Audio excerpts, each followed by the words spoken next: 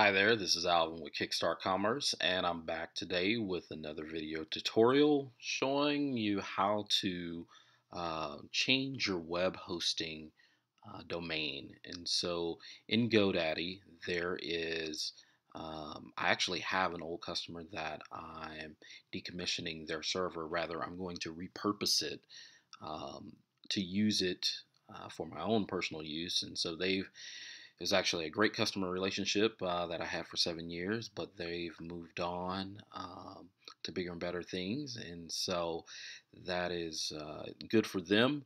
Yet, now what do I do with this old server? So I could delete the actual web hosting servers, but I'm going to choose to repurpose the domain name. And what I mean by that is essentially here, once you log into your GoDaddy account and you have, you'll be shown web hosting.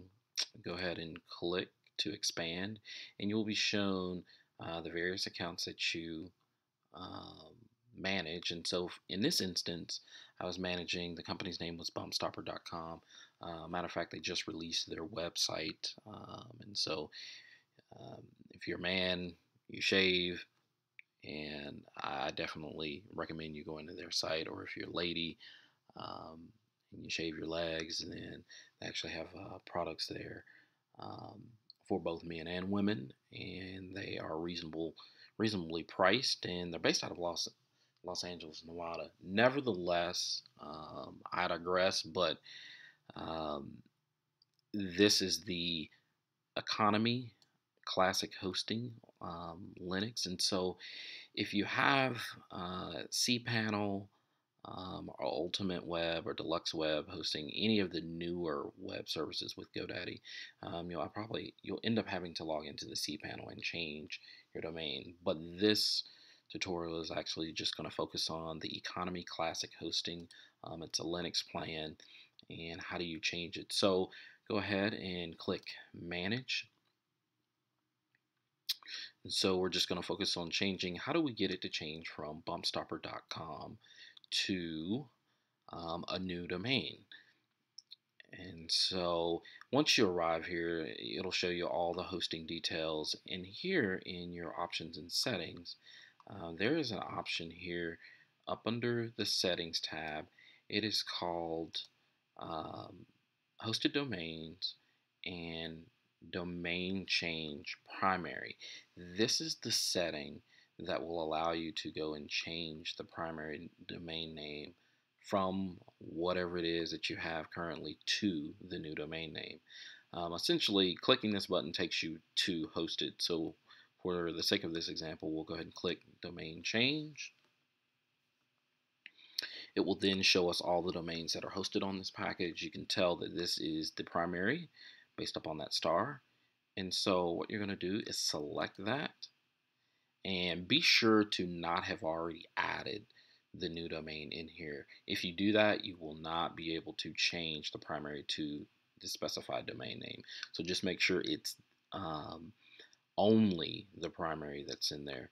So select it, click change primary, and for this example, I'm just going to use one of my domains, domainreviews.net. And obviously, if you're changing your account's primary domain, it may cause problems with your website if you still have the website up. Because this customer, previous customer, um, has actually moved on to another service provider, I'm not even going to worry about it. Plus, I've already backed up the website and the uh, database, the previous site, so I don't have to really worry about that. But if you were working with a live site, you definitely want to back up this site, take it down accordingly, and then place your new domain in there.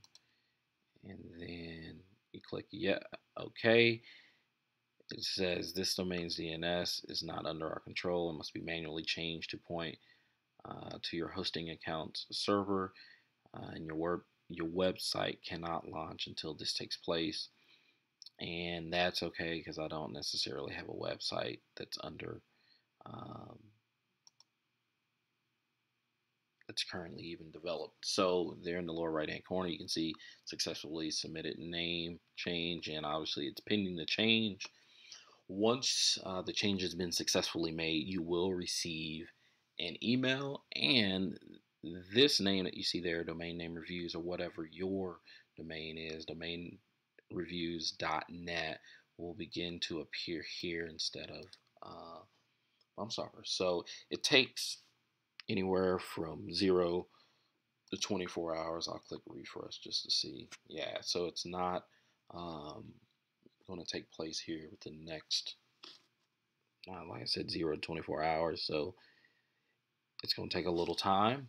So with that, I mean, that's about it. And then when you go to, when you go back to your products and you go there, then you see domainreviews.net is now that main or primary domain name. And you can go back in to manage, and voila, you can see no longer says Bumpstopper. Obviously, you'll still have to go in and change all of your FTP users if you were using a part of the domain name as that. But outside of that, everything has been changed. You can see it says the host name is domainreviews.net, and we'll go to primary again, and it's probably still pending. That's okay. It'll set up, and in a nutshell, that's really all that there is to changing your primary domain name um, from an old name to a new name for an economy hosting plan for GoDaddy. And that's it. So uh, do visit kickstartcommerce.com and look on the right hand side. I encourage you to subscribe to the newsletter, as well as click the Facebook like page, or rather the like box, to like our Facebook page. And with that, that will conclude this tutorial. Thanks. See you on the next time.